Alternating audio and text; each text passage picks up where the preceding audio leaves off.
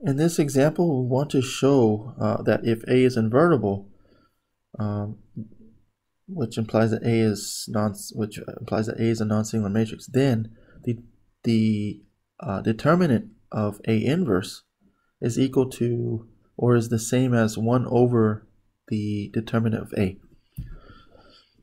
All right, so again, this is this is an if-then statement, so we need to go ahead and assume assume this part. Okay, so we're going to assume that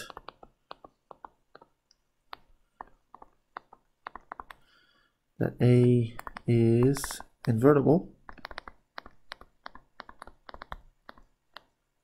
Okay.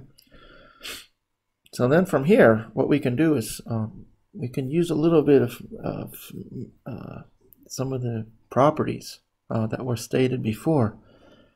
Okay, so if we have the determinant of A inverse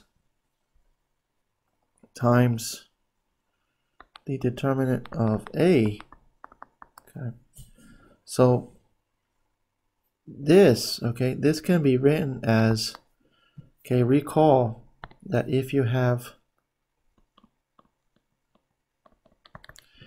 the determinant of, let's say, A1, A2, all the way up to AN, this is the same thing as determinant of A1 times determinant of A2, dot, dot, dot, times determinant of A and A sub n. So we can use this property here now. So this is going to be equal to the determinant. Okay, we can write this all under the determinant of A inverse times A. A times A inverse is just the identity matrix. So that's going to give us the determinant of the identity matrix. And the determinant of the identity matrix is just 1. So therefore, okay, therefore we have that the determinant of A inverse times A, sorry, let me rewrite that. That is the determinant of A inverse times the determinant of A. Okay, so we showed that this is equal to 1. So the determinant of A inverse times the determinant of A is 1.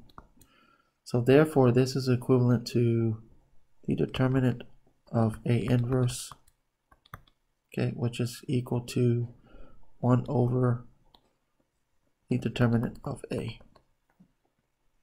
And that is the same thing as this. Okay, so